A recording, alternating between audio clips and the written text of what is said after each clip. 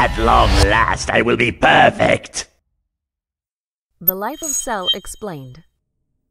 The being known as Cell or Perfect Cell. He is one of the most intriguing villains in the DBZ universe. This time-hopping android is rather resourceful with an overurging motive to become perfect by all means necessary, which makes him one of the most notorious villains in the series. Here at nerdlerd.com, we wanted to give you guys a brief history into the life of Cell. So get your popcorn ready and charge your Android phones at full power. Here we go! Now before we can get into Cell, we must first etch out the events following into his life, starting with Freezer. After being defeated by Goku and surviving his own destruction on planet Namek, Freezer and his father, King Cold, head to Earth to exact revenge on Goku. Before he could do this, a young mysterious man confronts him. We will later find out that this is Trunks.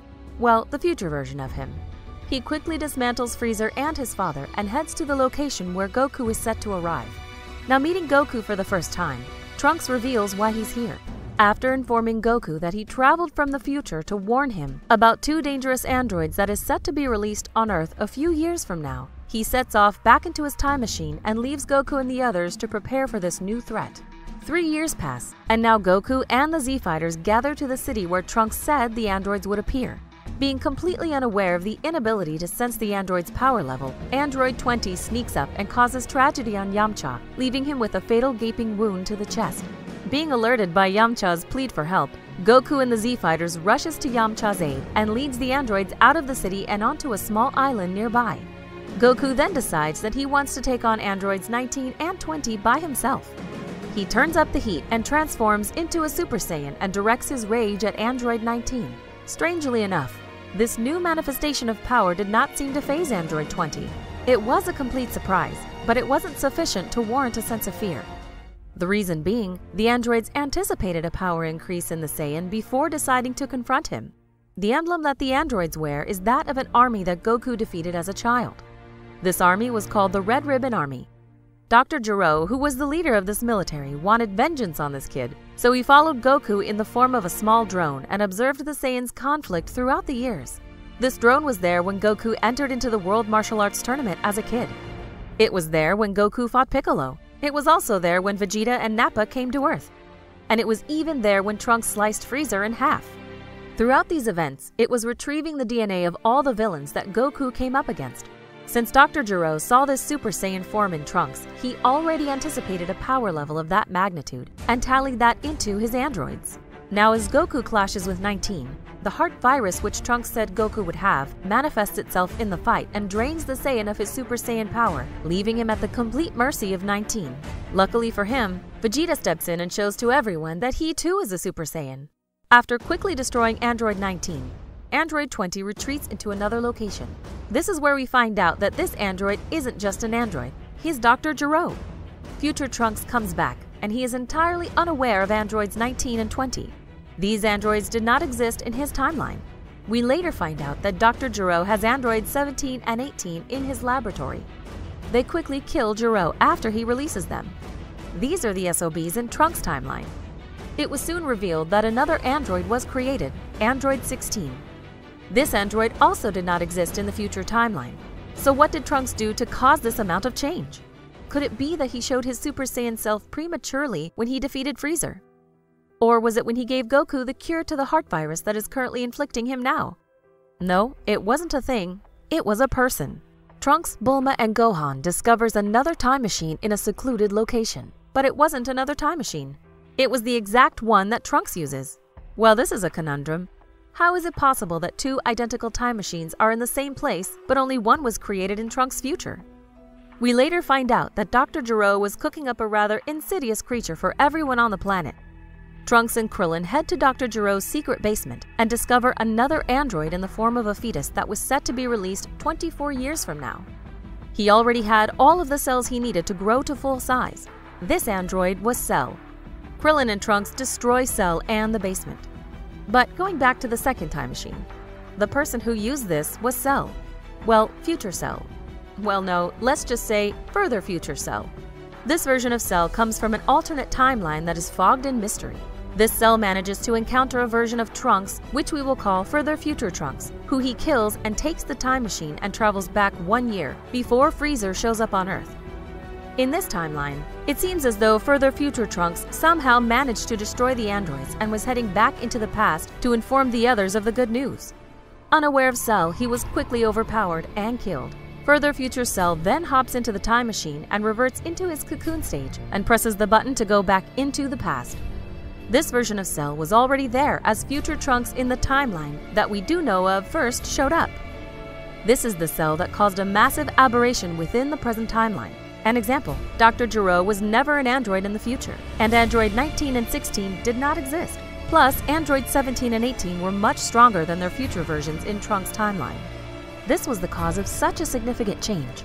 Cell is a biological android created through the cells of warriors, such as Piccolo, the Saiyans, and Freezer and his father. His whole objective is to become perfect. This is the only thing that motivates him. Cell was created to be the ultimate warrior. He gets stronger when absorbing humans through his tail. But humans are not enough for him to become perfect. He needs to incorporate Android 17 and 18 for that.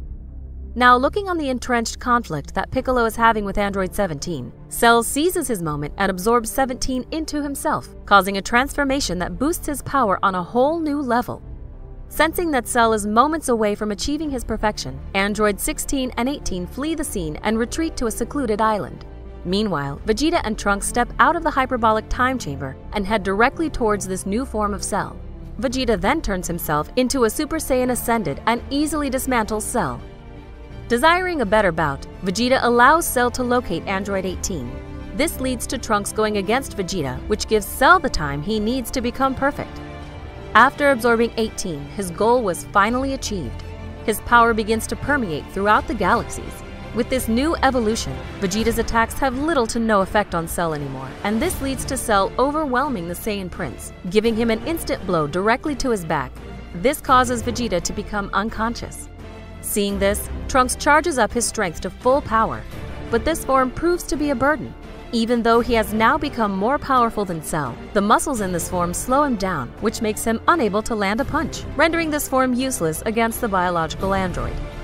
Being bored with this battle, Cell sets a tournament that will determine the fate of the world. This causes the Z-Fighters to go into training and prepare for the upcoming event. Goku and Gohan emerge from the hyperbolic time chamber in their Super Saiyan form. Somehow they manage to make their Super Saiyan form be their natural state, and if when needed, can increase their power, which will make them many times stronger than what they were. The Cell games arrive, and Goku is the first up. The battle between the two becomes a hurricane of power that shakes the planet to its core. Goku puts up an admirable fight, but he forfeits and directs Cell at his next challenger, Gohan. An 11-year-old versus a creature that is more ominous than anything he has encountered in his life. The reason behind this is that Goku wanted Gohan to see how Cell moved in combat, giving him an edge. The battle drags, and it seems as though Cell isn't taking this seriously. It is not only when Cell pushes Gohan that the realization of prodding the young Saiyan changes the dynamics of the battle. The accumulation of all the villains that Gohan had faced accumulated to this very moment. This power was itching to be released from the time of Nappa all the way to Freezer, but it couldn't be initiated without the right training and an emotional circumstance for it to go into full motion. Because of this, the Half Saiyan achieved Super Saiyan 2, which easily decimates the Cell Juniors. Now oppressing Cell with this tremendous power, Cell regurgitates Android 18, reverting him back to his second form. With this consternation, this leads to Cell deciding to self-destruct.